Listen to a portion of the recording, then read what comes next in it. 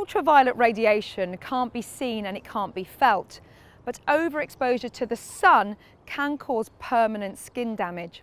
And being sunburnt as a child significantly increases the risk of certain skin cancers as an adult.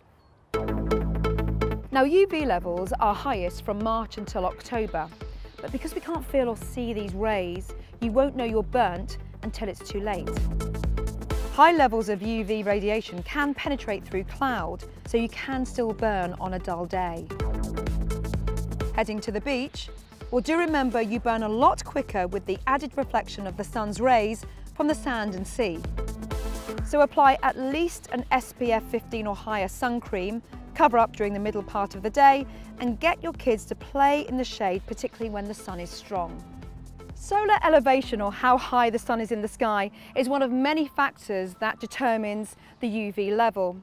High atmospheric ozone also contributes, as does altitude and also the concentration of aerosols and pollutants in the air.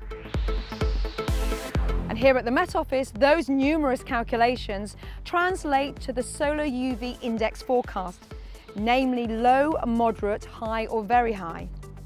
And this is updated daily on the Met Office app, giving an hourly UV forecast for your location. So it's always worth checking the UV forecast before you head out, and so be properly prepared for that great day outdoors.